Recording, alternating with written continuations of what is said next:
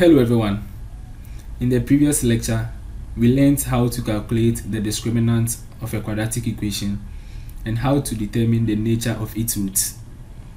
In this lecture, we are going to solve some likely examinable questions regarding this very topic. So let's begin with the first question. Find the values of the constant k for which the equation x squared minus k plus 1 x plus 5k minus 19 equals to 0 has equal roots. From the previous lecture, we learned that a quadratic equation has equal roots if the discriminant is equal to 0.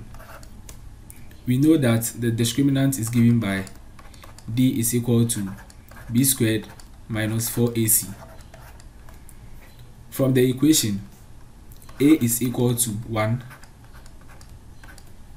b is equal to negative k plus 1, and c is equal to 5k minus 19. Now let's substitute the values of a, b, and c into this equation. Now d is equal to b squared, and then b is negative k plus 1 squared minus 4 a is 1 and c is 5k minus 19.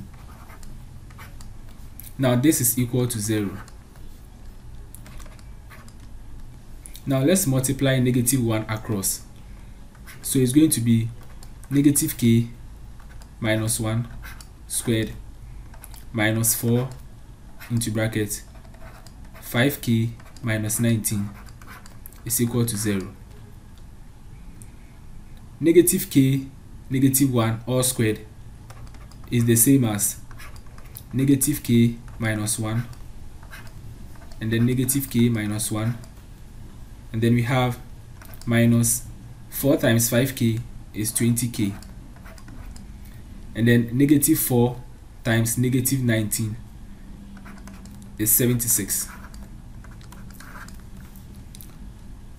Negative k times negative k is k squared. Negative k times negative 1 is k. Negative 1 times negative k is k. And then negative 1 times negative 1 is 1. And then we have minus 20k plus 76 is equal to 0. So for the next step, we are going to have k squared. Now k plus k is 2k, and 2k minus 20k is negative 18k, and then 1 plus 76 is 77. So we have this equal to 0. Now the coefficient of the k squared term is 1 and the constant is 77. So we need to find the factors of 77 that multiply to 77 and add up to negative 18. Factors of 77 are 1 and 77, and then 7 and 11. So we are going to select this set of values.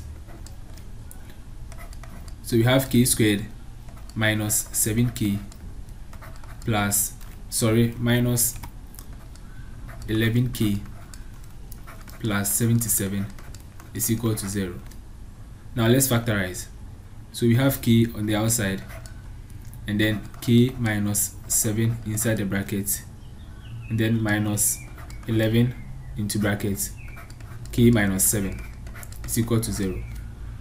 So we have k minus 11 and then k minus 7 is equal to 0. So for the first solution, k minus 11 is equal to 0, k is equal to 11. And then for the second one, k minus 7 is equal to 0 and k is equal to 7. So these are the set of values of k for which the equation has equal roots. Let's solve the next question. So for the second question, we are to find the relationship between p and q if the roots of the equation px squared plus qx plus 1 is equal to 0 are equal. So according to the question, we are to find the relationship between P and Q if they are equal roots of the equation px squared plus qx plus 1 is equal to 0. Now we know that for equal roots, the discriminant is equal to 0. So d is equal to b squared minus 4ac is equal to 0. From the equation, a is equal to p, b is equal to q, and c is equal to 1. So let's fuse these values of a, b, and c into this equation. Now b is q, so we have q squared minus 4, a is p, and c is 1, and that's equal to 0. So we have q squared minus 4p is equal to 0. So we transpose negative 4p to the right hand side, and we have q squared is equal to 4p, and then q is equal to the square root of 4p. So this is the relationship between q and p. That's very simple. Now let's try this question together. If the roots of x squared minus 7x plus k is equal to 0, and m minus 1 are the roots, find the values of the constant k. So we all know that the roots of a quadratic equation is given by the general quadratic formula, which is x is equal to negative b plus or minus the square root of b squared minus 4ac divided by 2a. From the equation, a is equal to 1, b is equal to negative 7, and c is equal to k. Now let's plug the values of a, b, and c into this equation. So x is equal to negative b. Now b is negative 7. So we have negative 7 plus or minus the square root of negative 7 squared minus 4a, and a is 1, and then c is k, divided by 2 into bracket 1. Negative 1 times negative 7 is 7, and then we have plus or minus negative 7 squared is 49 minus 4 times 1 is 4, and 4 times k is 4k, divided by 2. At this point, we realize that the quadratic equation has two roots. Now the first one is, say x1 is equal to 7 plus the square root of 49 minus 4k divided by 2. And then the second one, x2 is equal to 7 minus the square root of 49 minus 4k divided by 2. We realize that the roots of the equation are m and m minus 1. So let's say x1 is equal to m and x2 is equal to m minus 1. So we have m is equal to 7 plus the square root of 49 minus 4k divided by 2, and m minus 1 is equal to 7 minus the square root of 49 minus 4k divided by 2. So we had m is equal to 7 plus square root of 49 minus 4k divided by 2, and m minus 1 is equal to 7 minus the square root of 49 minus 4k divided by 2. So let's cross multiply. 2 times m is 2m and it's equal to 7 plus the square root of 49 minus 4k.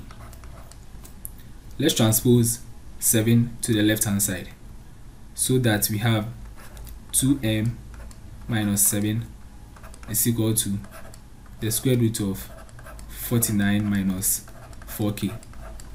Let's call this equation 1. Now for the second root, let's also cross multiply. So we are going to have 2 into bracket m minus 1 is equal to 7 minus the square root of 49 minus 4k.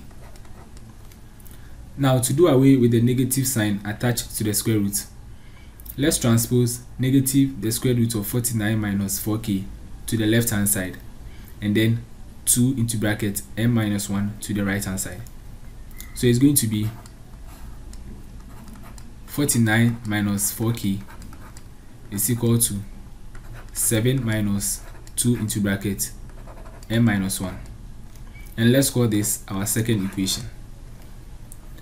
Now because we have the square root of 49 minus 4k in equation 1 and then 49 minus 4k, that is the square root of 49 minus 4k in equation 2, then we can equate the two equations. So we are going to have 2m minus 7 from equation 1 is equal to 7 minus 2 into bracket m minus 1 from equation 2.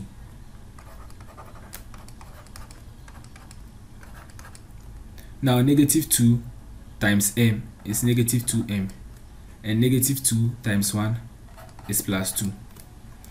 So we have 2m and then we transpose negative 2 to the left hand side and then 7 plus 2 and then negative 7 to the right hand side. So we have 4m is equal to 7 plus 7 is 14 and 14 plus 2 is 16.